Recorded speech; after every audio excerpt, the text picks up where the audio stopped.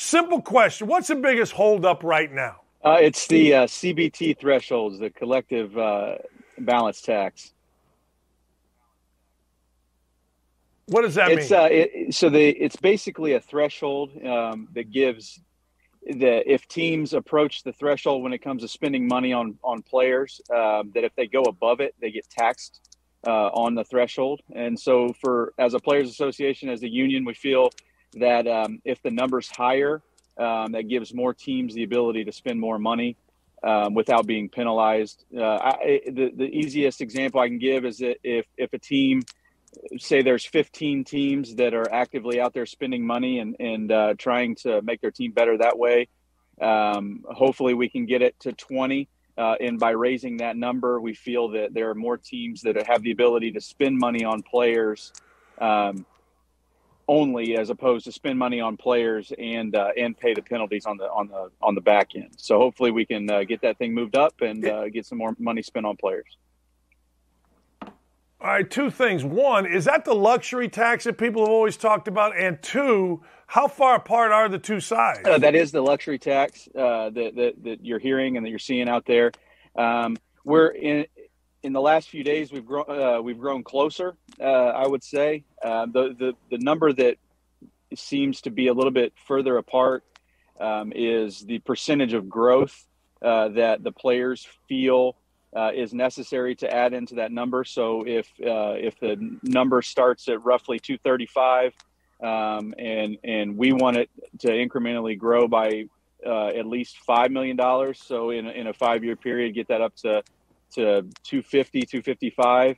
The league doesn't feel like it needs to grow that high.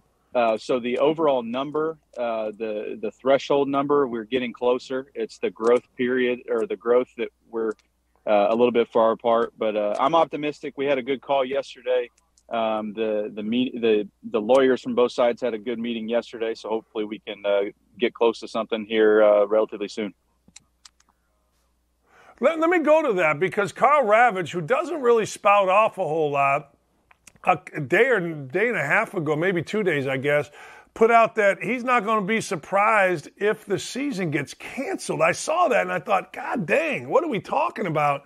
But you feel different, right? You feel like it's starting to, the gap's starting to close. I couldn't differ more in my opinion than he does.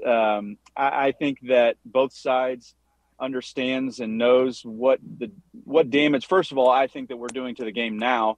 From a fan standpoint, even missing 6 or 7 games, but missing a full season, I think, to be quite honest, is asinine to even think that could be a possibility. I think that we, as a players union, and I think the ownership kind of echoes the same thing, that we need baseball, that the game can't withstand a full season missed, especially, I mean, coming off the heels of the 2020 season. I think we have to play baseball. I think both sides know that. And like I said, I think we're getting closer than we are growing further apart, in my opinion. When you look at, fans saw a bunch of ancillary stuff. So let me ask you about it. Bigger bases, DH in both leagues, no shifts.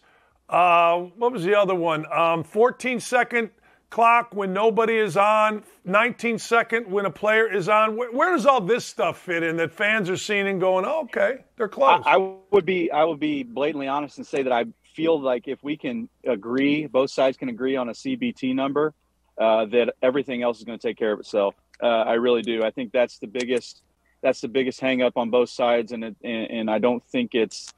I mean, there may be 1 or 2 other things that are close to that, but I think with an agreement on a CBT, I think that we will be very inclined, both sides will be, to figure those other things out in a very short order. I think that once you see an agreement on a CBT, whenever that comes, I think it'll be very quickly after that the entire deal itself will be finished.